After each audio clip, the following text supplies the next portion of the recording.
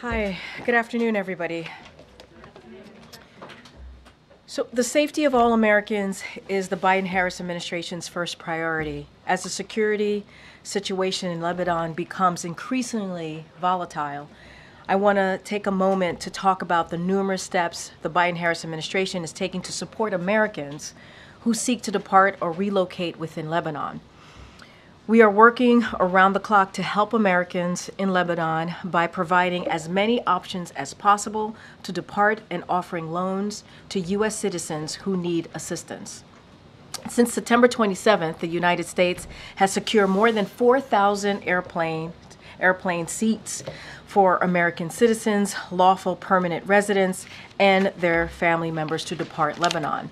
We have reserved seats for Americans and their family members on daily commercial airlines that continue to fly out of Beirut, and we have organized additional flights for U.S. citizens, lawful permanent residents, and their spouses, children, and parents to depart Lebanon. As long as the Beirut airport remains open, we will continue to make more airplane seats available daily. To date, the number of seats available continues to exceed demand. The U.S. Embassy in Beirut remains open and can help Americans who need emergency passports or other documentation. We urge Americans to take advantage of these options. Ultimately, a diplomatic resolution is the only way to achieve lasting stability and security across the Israel-Lebanon border. We are in discussions for when we will be able to achieve that. Now, earlier today, as many of you saw, the President and the Vice President received an update regarding Hurricane Helene response and recovery efforts. Under their leadership, FEMA has provided $344 million in direct assistance to survivors, along with an additional $180 million to ensure our federal partners can carry out their critical recovery work. More than 8,000 federal personnel are deployed, including FEMA disaster survivor assistant teams that are in neighborhoods across the affected states, helping survivors apply for assistance. These personnel across the Southeast, including Florida, will both continue Hurricane Helene recovery efforts and respond to the impacts of Hurricane Milton. As the President has said, we will be there for the communities devastated by the storm for as long as it takes. The President and the Vice President received a briefing on the administration's life-saving preparations ahead of Hurricane Milton. The President continues to mobilize a whole of government effort to prepare for Hurricane Milton. Earlier this week, the President quickly approved the state of Florida's and the Seminole tribe of Florida's request for an emergency declaration pre-Milton landfall. He directed his team to keep working to increase the size and presence of our efforts as we prepare for Milton's landfall. The President spoke directly to Governor DeSantis, Tampa Mayor Castor, Clearwater Mayor Rector, and Pinellas County Chairwoman Peters to make sure we are meeting their needs, and gave them his personal number so they can call him directly. At the President's direction, the administration has been in touch with more than 60 local officials in cities and counties along the likely path of impact to ensure needs are met in advance of the storm. The President gathered his cabinet representing 16 agencies and departments to ensure every corner of the U.S. government is assisting with Helene recovery and preparations for Milton. And at the President's direction, FEMA Administrator Criswell will travel to Florida tonight to join the personnel on the ground and ensure every Floridian gets the help that they need. FEMA is pre-staging a full slate of response capabilities in Florida and the region, including 8 urban search and rescue teams, 3 U.S. Coast Guard swift water rescue teams, 15.6 million meals, 13.9 million liters of water already pre-positioned, an additional 20 million meals and 40 million liters of water ready to deploy as needed. More than 1,000 staff already in the region. And as the President and the Vice President have said, any attempts to price gouge Americans, whether at the gas pumps, airport, or hotel counter during this storm, are unacceptable. The Justice Department, FTC, and Consumer Financial Protection Bureau put out a statement warning consumers about those looking to take advantage of natural disasters. The administration will also continue to work out and call out misinformation and conspiracy theories around the storm and federal and state responses. This is wrong, dangerous, and it must stop immediately. You heard the president speak to this just moments ago. Everyone, especially those in positions of power, must do everything they can to encourage survivors to register for assistance, not discourage them by allowing these falsehoods to fester. This storm will be catastrophic. It will be catastrophic. We urge everyone to listen to local officials, and if you are told to evacuate, do so. Please do so immediately. If you can't evacuate or need a safe place to shelter, text shelter and your zip code to 43362 to get a list of open shelters near you. With that, I will turn it over to Administrator Criswell, who is joining us virtually. Thank you so much, Administrator. I know you are incredibly busy today, but thank you for your time. And with that, I'm going to just turn it over to you. All right. Thank you very much, Karine. So good afternoon, everybody. As you just heard from Karine, I just had an opportunity to brief President Biden and Vice President Harris on our preparatory actions as we prepare for Hurricane Milton to make landfall in Florida. The entire federal family is leaning forward for Milton's response. And right now, I am in North Carolina, continuing to lead the response and recovery efforts for the impacts to Helene across many states. But I will be traveling this evening to Florida to be with the team that I have there on the ground, as well as meet with the governor and his team to make sure that we are working side by side to meet the needs of Floridians as Hurricane Milton passes through the state. I want to deliver a very important message to the people of Florida. This is going to be a catastrophic storm. It is going to be a potentially deadly storm. Please listen to your local officials as they will be giving you the best information about what you need to do where you are located. This storm is going to bring deadly storm surge, intense winds, flooding, but it is already bringing tornadoes across Florida. So if you do get an emergency message on your phone right now for a tornado warning, please seek shelter immediately. My heart goes out to all of the Floridians who have been in the path of many storms. They have had impacts from Hurricane Ian, Hurricane Debbie, Hurricane Idalia, and now Hurricane Helene and Hurricane Milton. Floridians, they're no strangers to these storms, but this one, Hurricane Milton, it is expected to be catastrophic. And I promise you that FEMA is ready. FEMA and the entire federal family will be there to provide those immediate life-saving activities and begin to stabilize the incident after the storm passes. And again, I will be there on the ground to assess the impacts and prioritize the movement of federal resources to where the state needs them most. Today, tonight, and tomorrow, these are going to be tough as we watch the impacts move across Florida. And again, we're already seeing impacts from this storm with tornadoes and high winds happening in different parts of Florida. The most important thing is your safety. And I need everyone listening to do everything you can to protect yourself and your family as Milton passes. Some of you may still be able to safely evacuate. Others, it may be too late. Again, I need you to listen to your local officials. They will know exactly what you are still able to do. And if you receive, again, a tornado warning on your phone, through a NOAA radio, or from your local officials, there are tornadoes that are happening now. You need to seek shelter immediately. I have also been in contact with Governor DeSantis, Mayor Castor, Mayor Welch, and Mayor Dyer, as well as all the tribal nations in Florida that are in the path of this storm. The President's swift approval of the pre-landfall emergency declaration for Florida, as well as the Seminole Tribe of Florida, allows us to be able to employ the resources that we have staged to immediately begin to save lives and support the response activities. In addition to the thousands of people that I already have on the ground in Florida for Hurricane Helene, as well as the previous storms from previous years, at the President's direction, I sent an additional 1,200 search and rescue personnel, 6 incident management assistance teams, multiple power assessment teams, and dozens of medical facility assessment personnel into the area pre-landfall.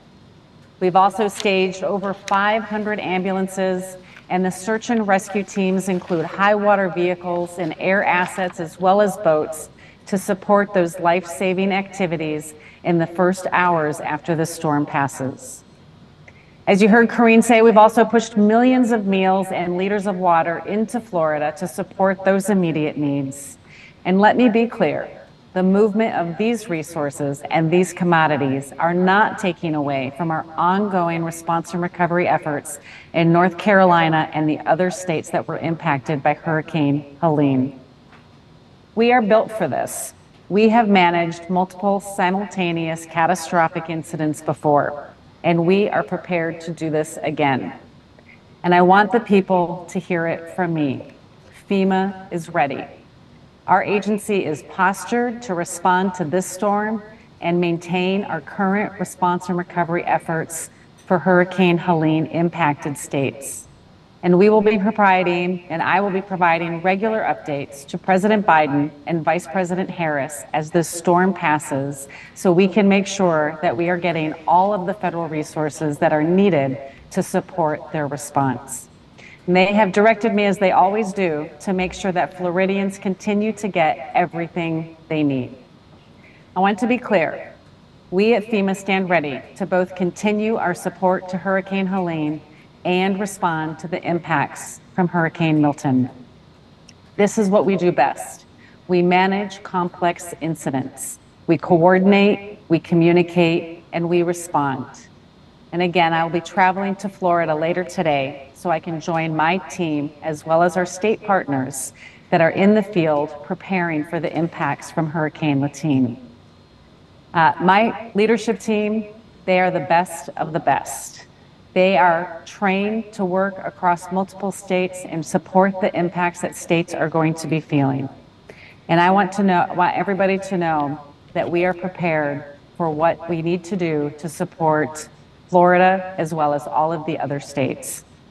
Before I take questions, I just want to emphasize once again, because this is extremely important. People need to listen to their local officials. They need to take this storm seriously. It's going to hit the west coast of Florida as a major hurricane, and it will still be a hurricane as it departs on the eastern coast of Florida. There will be flooding, there will be tornadoes, storm surge. Take the actions you need to protect yourself and your family. We do not need to lose any lives as a result of this storm. We have the time to prepare. Make sure that you're taking those actions now. And with that, Karine, I'll take any questions. Thank you so much, Administrator. I just want to remind folks that she can only hear us, can't see us. So I'm going to start calling on folks right now. Go ahead, Omar. Thank you. I appreciate you making this time.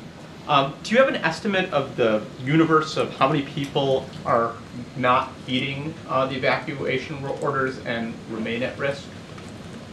I do not have an estimate, but what I can tell you is that I was in Florida on Monday. I met with the mayor of Tampa and the mayor of St. Petersburg, and I saw people leaving the area. People are listening. They are leaving. But we know there's always a few that want to stay behind and protect their home. This storm is different. This storm is going to bring deadly storm surge. And so I want people who still have time to evacuate to make sure that they're doing so, but doing so safely, under the guidance and the advice of their local officials. Go ahead, MJ. Thank you, Administrator. This is MJ Lee with CNN. The White House has been talking a lot about the threat of misinformation, disinformation as it relates to storm recovery efforts. Can you talk to us about whether there's one piece of incorrect information that you think, in your view, has been most damaging, that you think would be most important to clarify? Well, honestly, I think all of it is damaging to our ability to be able to reach people. It's intentional to create distrust, and that level of distrust is, as the president said earlier today, un-American. And what we need to do is make sure people can get the assistance that they need and they deserve. And so I want people to be able to come to us, register for assistance, so we can help them on their road to recovery. Go ahead, Nandita. Thank you, Karine. Administrator, you have said that FEMA has enough money to get through both hurricanes, Helene and Milton, but that you're assessing how much more you need from Congress. Is there an assessment that you can share with us? We're continuing to make that assessment, as we do not know what it's going to cost us right now to get through Hurricane Milton. I think, as I've briefed all of you before, we went into immediate needs funding in August of this year. That allowed me to make sure I had enough money for this response, and I needed that for Hurricane Helene. Without going into INF, I probably would not have had enough money to support Hurricane Helene. With the full authority to spend against the president's fiscal year 25 budget, I've been able to start paying the recovery projects that we put on hold. But the amount that we're spending for Hurricane Helene and the amount that we anticipate we're going to spend for Hurricane Milton, we are watching that very closely and assessing it every day so we can have a good estimate of how much more that we will need to be asking for in a supplemental. Good, Selena. Thank you, Karine. Thank you, Administrator Criswell. Selena Wayne with ABC News. Could you give any specific examples about the real-world impact that this misinformation is having, both in terms of, are you seeing people who aren't taking precautions because they don't trust the government or FEMA or NOAA, and then in terms of the threat to FEMA workers, have you seen examples of threats against them on the ground? Yeah, I think the biggest thing is that what I am hearing is people that are not coming to us and asking us for assistance. They're not registering for the help that they need, or they are afraid to approach some of our staff because they are unsure of what the government is doing. I think one of the biggest ones that I continue to hear is that we're going to take their land from them. Simply untrue. When you register for assistance, we give you an initial amount of money, $750, to help support those immediate needs. And there were rumors out there that if you received this money and you didn't pay it back, that we would take your home. Simply untrue. This is a series of assistance that we give over time, those immediate needs. We've already given out over $60 million in North Carolina alone for people's property losses, as well as this immediate assistance. We will continue to give that money out. And as it relates to my staff, I mean, it's just demoralizing. I think that if they take it personally, they have left their families and their homes to come here and support people in need, but they're focused. They continue to stay focused on why they're here. They know their purpose, and that is to help people, and we'll continue to do that. Okay. Go ahead, Gabe. Thank you, Administrator. You said before that you have dealt with misinformation in the past. Why do you think that misinformation is so rampant this time around? Is it because of the election? Is it because of certain politicians? Is it because of tech platforms? Or is it because of potentially a foreign actor? Yeah, I mean, I have definitely seen misinformation before. We have had misinformation for a long time, but we have seen it increase recently. We saw a significant increase in the response in Maui, and even more, the greatest amount that I've seen in this response to Hurricane Helene. I don't want to speculate as to why we're seeing this increase. It's just damaging, and it just makes it harder for us to do our job, and it's a distraction for the people that are out there doing really hard work to help the people get the assistance that they need and deserve. Ken? Could you just describe, the storm is going to be making landfall late at night on the West Coast. To what extent does that add to the complications or the dangers for residents? And just how unique is it, the fact that it will be a hurricane when it hits the West Coast, but also a hurricane when it exits the East Coast of Florida? I think anytime we see a storm hit during the evening, it just complicates things, right? Because we know that we will have power outages as a result of this. It will be dark. People will have to try to protect themselves without the same level of light that they're used to. It just creates a whole other level of complication. But as we heard from Director Brennan earlier today, It is very rare for a storm to be a hurricane when it makes landfall and as it exits the state. It's going to move quickly, according to him, through the state, but that means it's going to create these catastrophic impacts across the state. We're going to see the most significant with storm surge on the West Coast, but we know from Hurricane Ian how much inland flooding and flash flooding that happened on the East Coast in the Orlando area. And so we're concerned about that. And that's why I talked to the mayor of Orlando earlier today to make sure he knew that even though the West Coast is getting a lot of focus on this, that the East Coast is going to have significant threats as well. And that's why I've also got incident management teams right there in the Orlando area to help work side by side with the local officials so we can get those resources in as quickly as possible when this storm is making landfall and moving across the state. And I know, Administrator, you have to head out. Akela, you have the last question. Okay. Hi, Administrator. I'm just wondering if the administration is confident that the election will still be able to be conducted by November, that power outages, that roads will be safe to drive on so voters can cast their ballot. So, you know, the election piece is with the states, and we have resources that we can help them with to ensure we meet whatever needs that they have, and we'll continue to work with them if they have any specific requirements.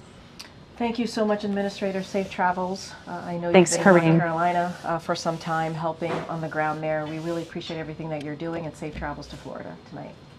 Thanks, Thank Karine. you. Thanks, everybody. Okay, Amr? Great. On the Netanyahu call earlier today, was the president told by Prime Minister Netanyahu how he intends to respond to Iran after the October 1 attack? And then secondly, the Prime Minister's office and President Trump have confirmed they spoke last week. Was the White House informed of that call ahead of time, and do you know the contents of that call? And just generally, are you comfortable with that type of conversation happening? So look, a couple of things. You just asked me a slew of things there. I do want to say, I know there's the rabbi call that the president's going to be doing momentarily. We'll let you know when that happens. I think we're running a little bit behind, and I know that there's going to be an opportunity for all of you all to tune in. Let me just give you a couple of just top lines on the call. It lasted about 30 minutes. It was 30 minutes long. It was direct. It was productive, obviously the call that the president had with the Prime Minister of Israel.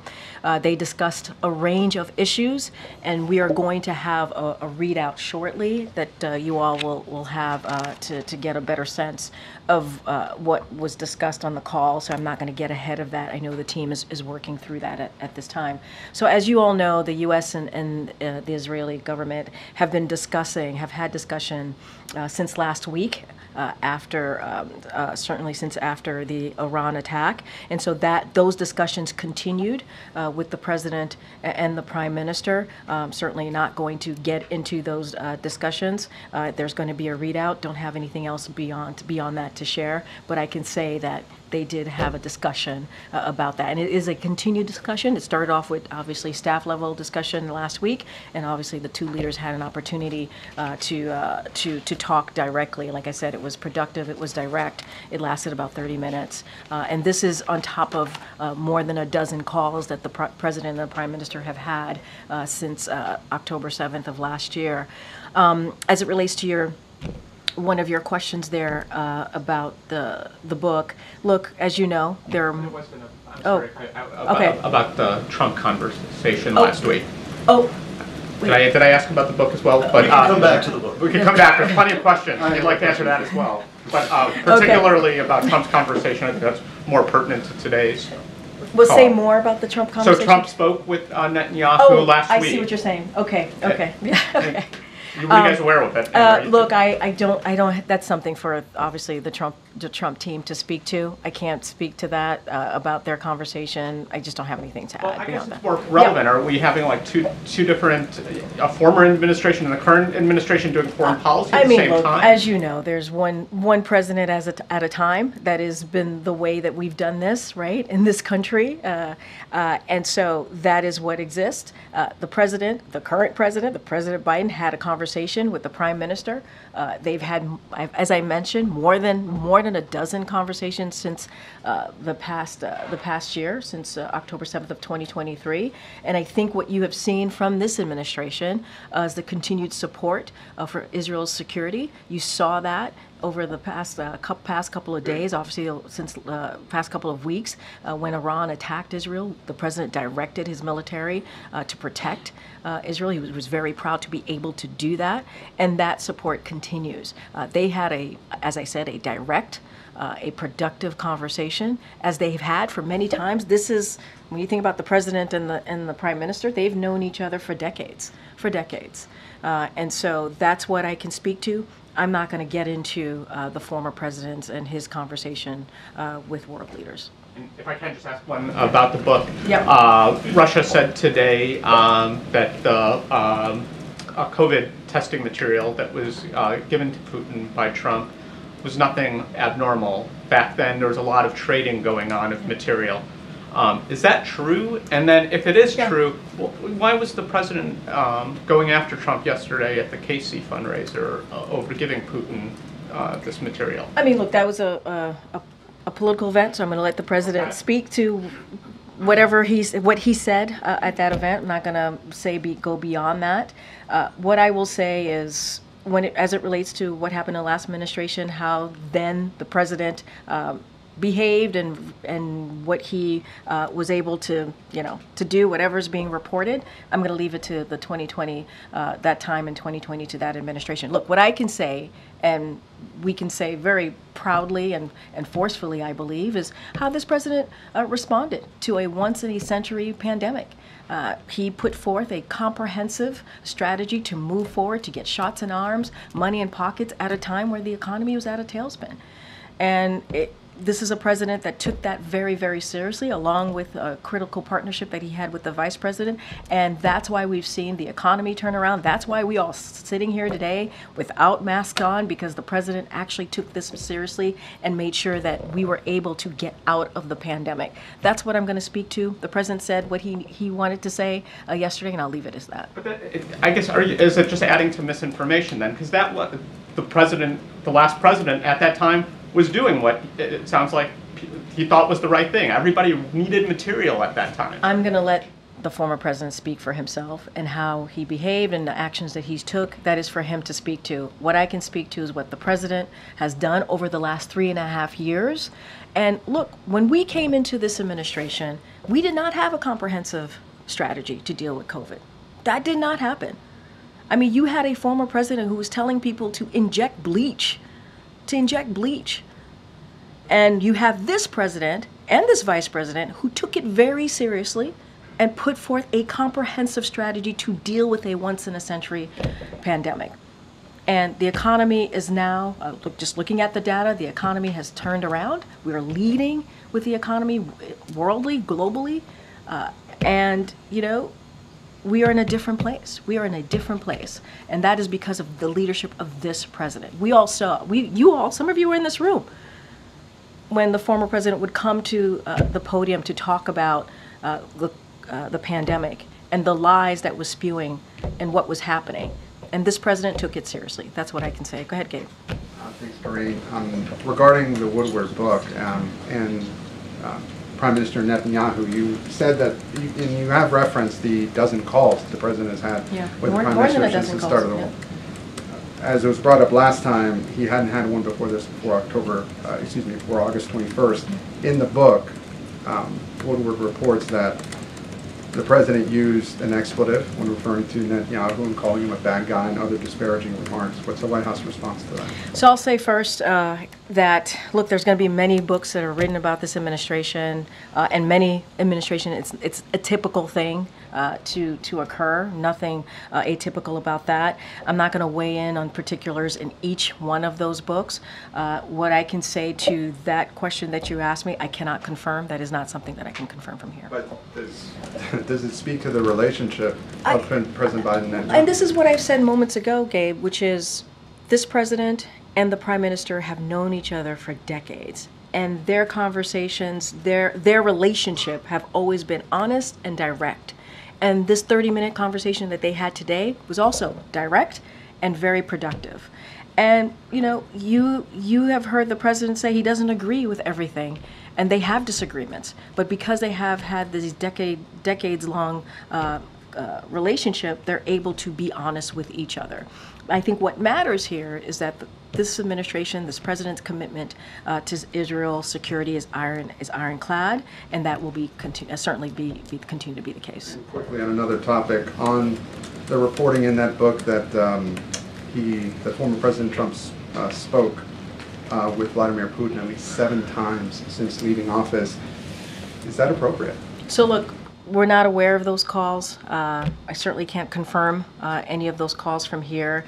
But if it is indeed true, are we concerned? Do we have serious concerns? Yes. If it is true. Again, I cannot confirm any of those calls. Let's not forget, it is concerning, especially when we know the former president was lobbying against more aid for Ukraine to defend themselves against Russia's aggression. So if true, it is concerning, but again, I want to be really clear, I cannot confirm any of these calls. But how is it possible that the intelligence community wouldn't know that the former president spoke with Putin? I hear you, I just cannot confirm those calls happened. The president has not been briefed on this? I cannot confirm any of these calls were true. Okay. Thanks, Karine. Given that the president canceled his foreign trip, he would have left, I think, tomorrow morning for Germany and Angola. Can you give us just a sense of what the next few days will look like as he is monitoring Milton? Yeah. Will he be here the whole time probably? Is it possible he'll go to Delaware over the weekend? Are you guys talking about a possible trip to Florida at some point already? So as you saw this morning, the president's going to continue to get hurricane briefings, not just on Milton and how we're preparing and what's happening. Obviously, we're all certainly very much focused. He's going to be laser focused on that, as well as the vice president. And so he'll continue to be updated, continue to get those briefings. I don't have any travel to read out to you at this time, whether it is to the impacted areas or outside of that. What I can say is the president is going to continue to be laser focused on the storms and what's happening, the preparations, how we are still certainly responding to the immediate needs of folks who have been impacted by Hurricane Helene as well. That is also very much in front of us and what we're trying to do and get done there. But that's going to be his focus. You'll continue to hear more from the president. I can guarantee you that over the next couple of days. But what we want to share very, very clearly with Floridians out there, it is important to evacuate. It's important to take this storm very, very seriously. It will be catastrophic. You heard from the FEMA administrator. She is headed down to Florida to be there with her team to assist on the ground as we are pre-positioning and preparing for the storm. And just back to the phone call with Prime Minister Netanyahu. Did the president at any point in this phone call, he said that it was constructive, urge the prime minister to not take certain actions as they relate to either the situation in Lebanon or potential retaliatory strikes against Iran? So look, I'm going to say what I said moments ago. This was a continued discussion on the leaders level. As you know, the staff level has been talking since last week, and it is certainly to continue to speak to the response on Iran's attack and a long list of other conversations and issues that they wanted to discuss between the two leaders. I don't have anything else to speak to or to say. There's going to be a readout shortly that will have a little bit more detail of that conversation. I'm just not going to get into specifics from here. Would it be safe to say that the president now has a clear understanding of and a clear picture of what Israel's plans are for retaliating against What I can Iran? tell you is they had a discussion. They continued their discussion on a response to Iran's attack. A discussion last week, a discussion that certainly started at the staff level, and now the two leaders were able to have a productive, a straightforward, honest conversation, as they tend to do. I don't have anything beyond that. Thanks, Karine. So Vice President Harris was also on that call between President Biden and Netanyahu. Can you just explain the role she played in that call? Did she just listen in? Did she weigh in on the issues as well? I would refer you to her team. to speak to that. Just going back to the contents of the call, I know there's a readout coming out soon, but can you just describe the tone of that call in terms of was the president continuing to push back on issues that were being presented to him from Netanyahu? It was direct and it was productive. That's what I'll share. And can we say at this point if Israel has made a decision on how they want to respond? They continue to have a discussion on Israel's response to the attack, to Iran's attack last week. I'm not going to go into specifics or details. There's going to be a readout shortly. Okay, Michael. Well, thanks, Karine. Going back to your warnings against price gouging during the hurricanes, I'm just wondering, does the administration have any reports that that's actually happening, or was this just intended to be a preemptory strike to keep it from happening? Well, I think certainly a preemptive attempt to keep it from happening. We're keeping a close eye on prices at the pump, at the airport, obviously, and also these hotel counters to just make sure that it doesn't happen. We tend to see this type of behavior during this time, and we want to be very, very clear. It is not okay. It is not. There's no time to do that. But certainly, when people are evacuating, when people are fearful about what's to come, especially with the historic hurricane like Hurricane Milton, we want to make sure that this is not happening. And that's why the Department of Transportation is on top of it. You have DOJ, FTC, Consumer Financial Protection Bureau, and so they're going to certainly take actions here. And to protect consumers, and that is what we want to make sure that we're doing. We're protecting consumers, we're protecting Americans, and so that's our focus. Okay. Thanks, Karine. Going back to the reporting in the Woodward book, Yeah. If former President Trump has been speaking to President Putin, he's also had calls and meetings with other foreign leaders, both since he left office and since he announced his latest campaign for the presidency. Is the administration at all concerned that he appears to be running a shadow foreign policy while campaigning for president against the incumbent administration? And so look, I'm going to give you the same answer that I give to Amr here, which is, as we know, it's one president at a time. That is how we do our business here in this country, as you know very, very clearly.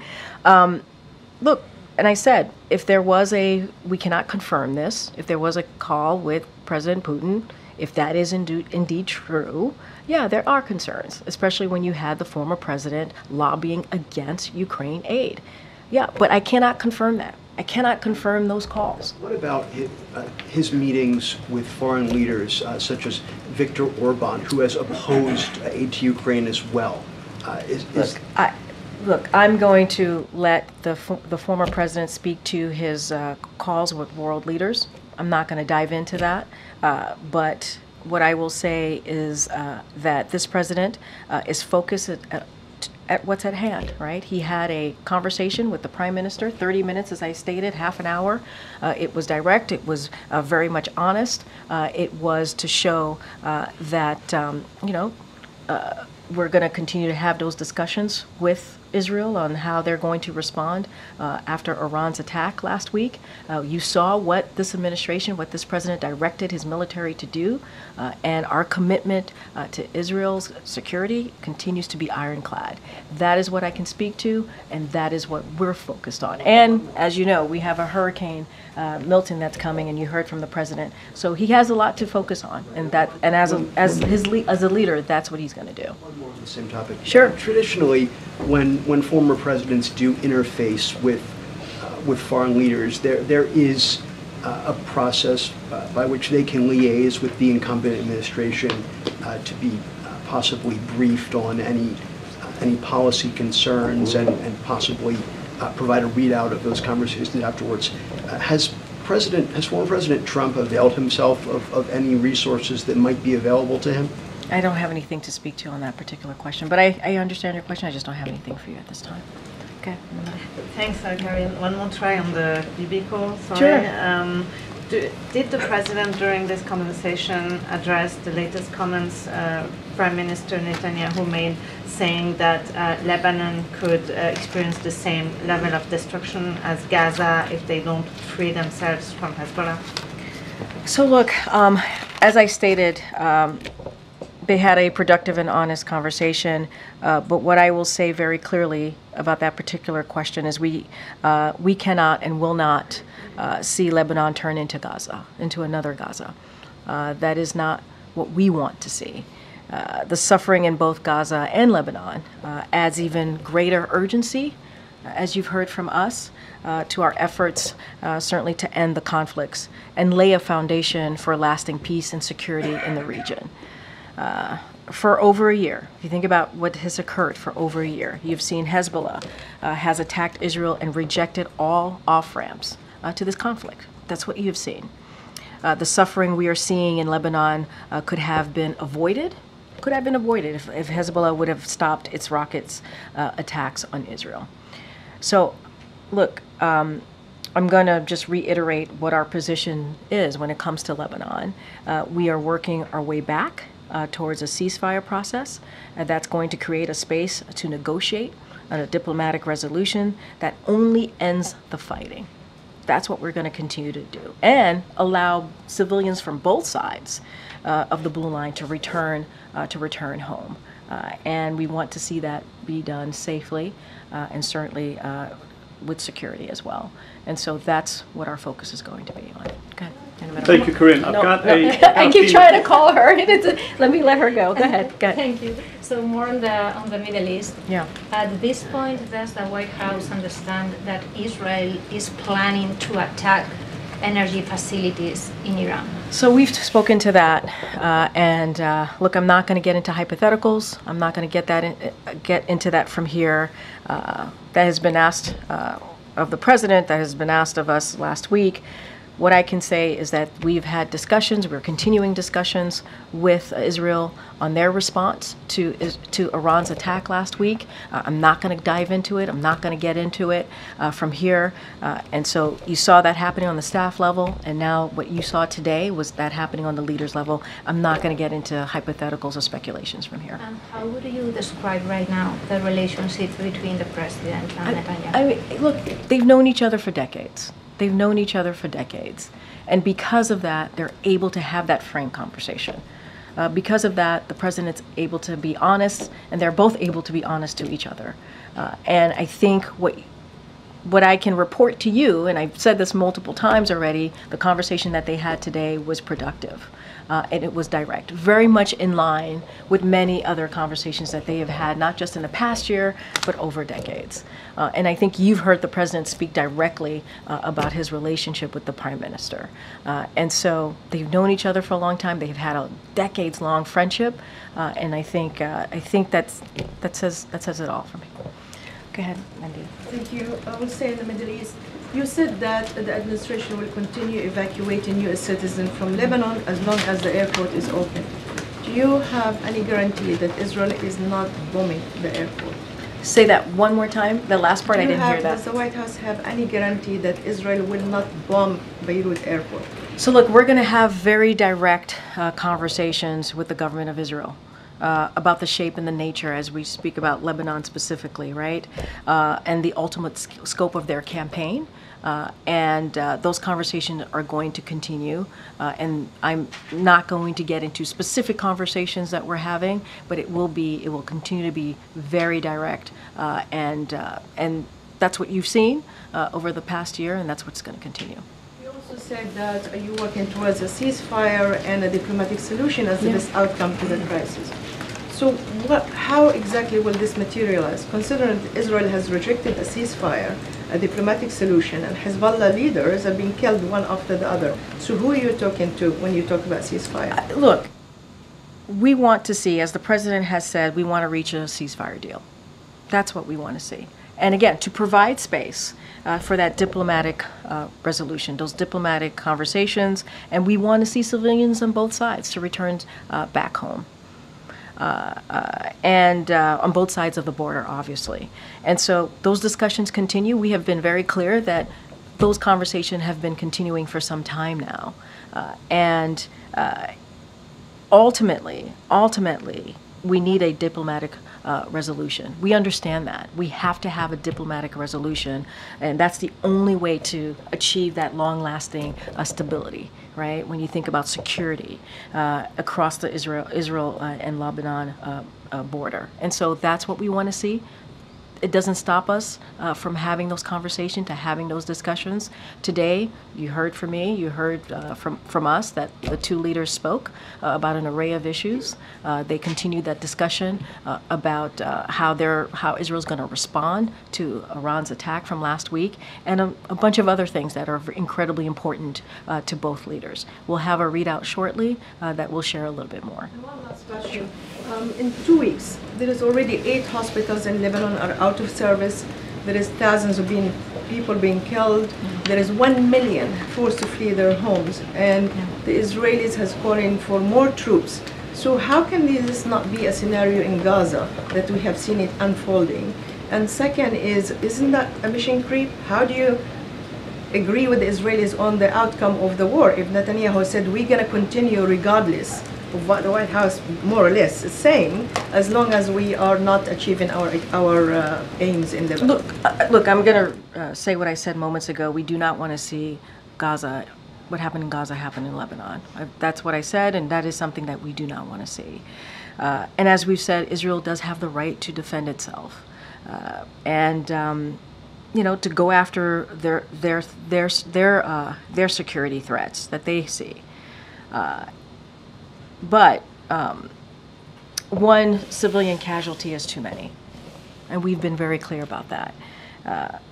Israel must take every feasible precaution to prevent civilian harm.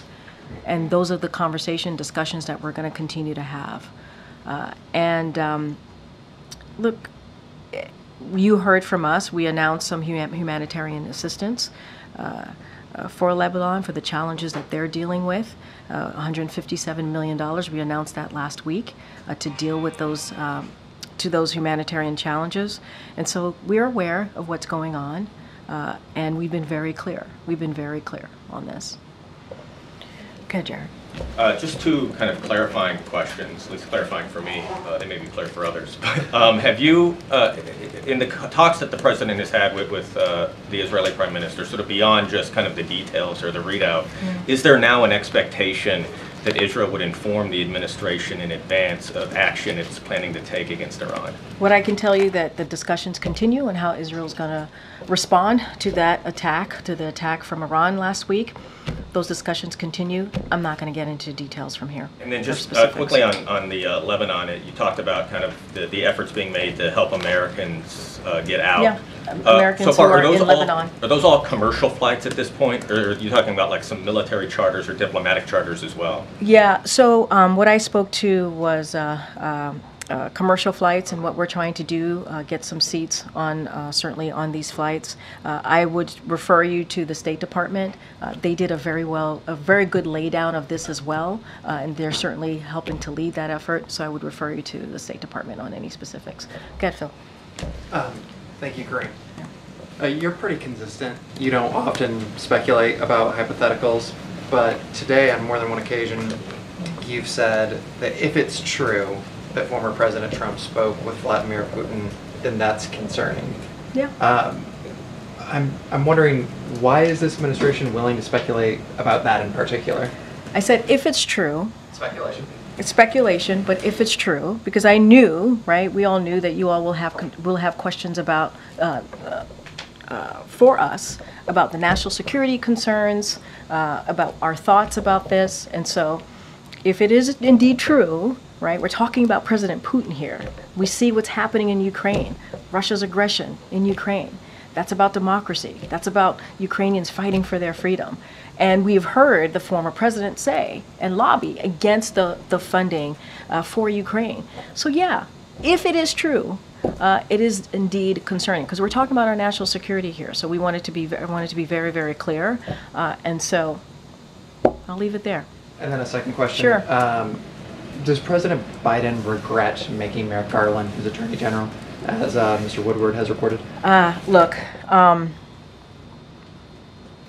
the reason I'm able to speculate, because that's a national security concern, I wanted to be very clear about that. But as I've stated many times before, there's going to be many books written about an administration. It's very much typical. And I'm just not going to comment on every specifics, every matter that comes up, or any particulars that come up. And then a national security question. Yeah. Mr. Woodward also reports that according to intelligence reports, White House officials here believed that there was as much of a 50% chance that Russia would use a tactical nuclear weapon in Ukraine. I mean, is that 50% odds number? Is that accurate? And if so, would this administration, let the American public know that that kind of risk is real? Again, I'm not going to speak to everything that is in a book, every particular. There's going to be many books written, and we understand that. It's not atypical, but I won't respond to every piece in a book. All right, guys, got to go. Thank you so much. We'll see you tomorrow.